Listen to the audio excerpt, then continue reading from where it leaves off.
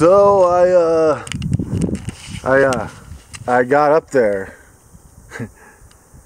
and old dude I just met on the way there, he got me lifted to a different level, and then I got involved with eating, and the only pictures I took up there were of this chipmunk.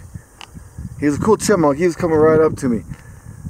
So yeah, and I really did get up to, I guess it's the highest, it's Naomi Peak.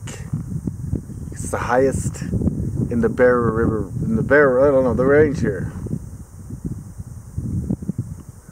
Anyways, it was nice. It was a good view.